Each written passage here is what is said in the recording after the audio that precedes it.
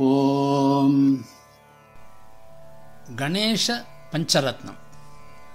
As you all know, Hinduism has a number of gods and goddesses. One such god is Ganesha. He is also called as Ganapati, Vinayaka, Pillaiyar, etc. Normally, it is the practice that he is invoked and worshipped before starting any puja or work. It is considered that Ganesha will remove all obstacles in any good work that we do. Therefore, he is called as Vigneswara, Vignaraja, etc. So, before we go out on a journey or start some good work, we pray to Ganesha for removal of all obstacles. Students, for example, pray to him before going for the examination to retain good memory and getting the requisite confidence. This hymn, Ganesha Pancharatnam, is a Shloka on Lord Ganesha composed by Sri Adi Shankara, one of the great saints of Hinduism. The meaning of this Shloka clearly explains the qualities and nature of Lord Ganesha along with the benefits of praying him. Pancharatnam means 5 jewels.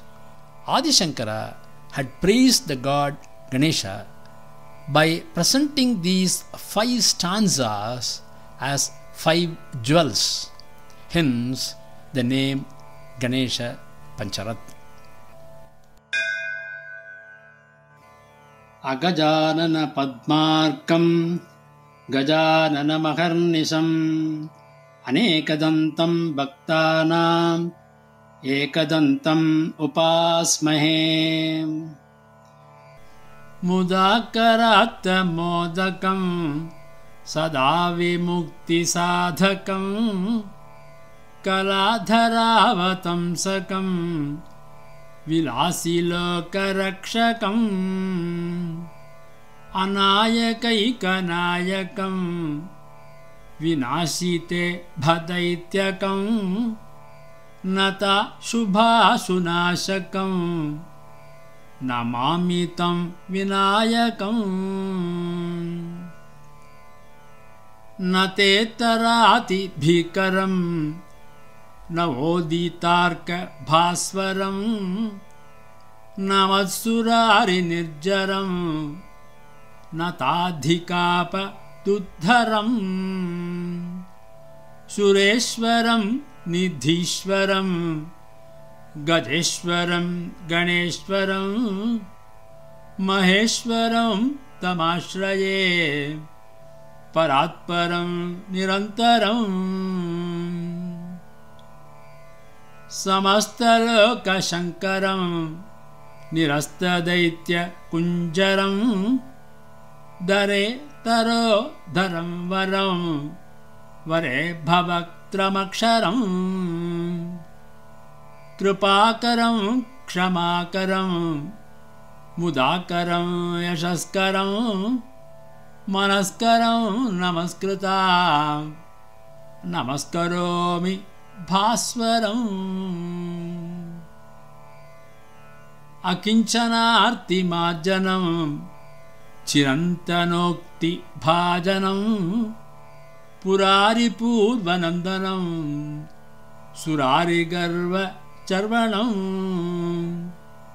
Prapanjanasha Bhishanam Dhananjayati Bhushanam Kapoladana Varanam Bhaje Purana Varanam Nitantakanta Tantakantim Antakantakatmajam Achintya Rupamantahinam Antaraja Krintanam Rudantare Nirantaram Vasantameva Yojinam Tamekadam Tamevatam Vichintayami Santatam Mahaganesha Pancharatnam Adarena Yonbhagam प्रजल्पति प्रभातके हृदि स्मरन् गणेश्वरम्